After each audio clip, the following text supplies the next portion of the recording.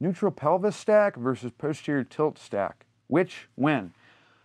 Well, we can't necessarily say if we have a neutral position versus a posterior tilt because, I mean, there is necessarily no such thing as neutral because we are moving throughout. But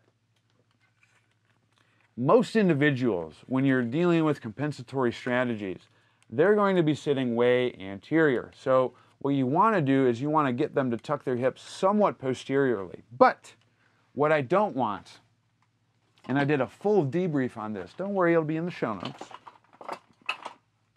where I get a situation where I posteriorly tilt to such a degree that the lumbar spine goes along for the ride. So if you see the pelvis go way forward and perhaps they got a bulge at one particular segment of the lumbar spine, we don't want that.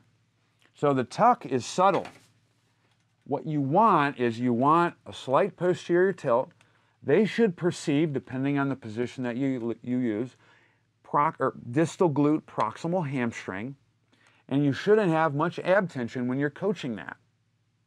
If you get that, that's enough. That's going to allow the pelvis to get into position to promote the dynamic movement that we should see in the viscera during a breath cycle.